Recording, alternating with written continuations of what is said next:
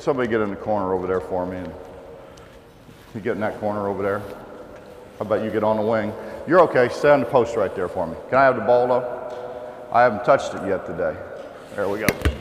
All right. You're in the corner. Okay. Here's what we're going to do. Just so we can see the slides, and we'll go real slow here. Now remember what you got now. You got what? First pass. Yeah. What happens if I throw it down here though?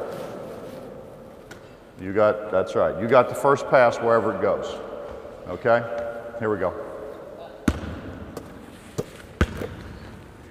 Now, if you got guys over here now, you're probably going to be more like this, right? More in here so you can see them. In here this way. Okay, I can see them both. I now, when the ball's in the air, I got to react when the ball's in the air. And the ball comes here, and then sometimes we'll kind of creep out here if we want to extend those passing lanes and make the lanes a little longer. You know what I'm saying? See, what happens is sometimes we've been historically kind of small, except for a few times. And what happens is when they got a post guy who can play, you want to make those passing lanes longer. You want the ball in the air for a longer period of time. You know, a long time ago, I didn't know what. Everybody kept talking about spacing. I didn't know what it was.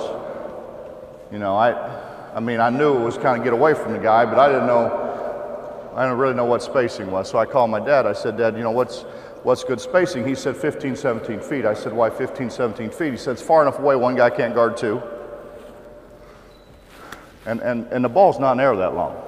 You can snap it off. You think about when you shoot, well, how you want to shoot. You want to shoot with the ball coming right here in your shooting pocket, right? You don't want to have to field it up here or down here or whatever.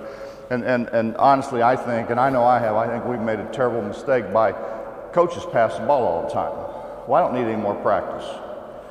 You know, and we pass the ball all the time for guys in shooting drills and that, and so kids don't pass the ball as much as they used to pass the ball. And what happens is you learn then that give me the ball here.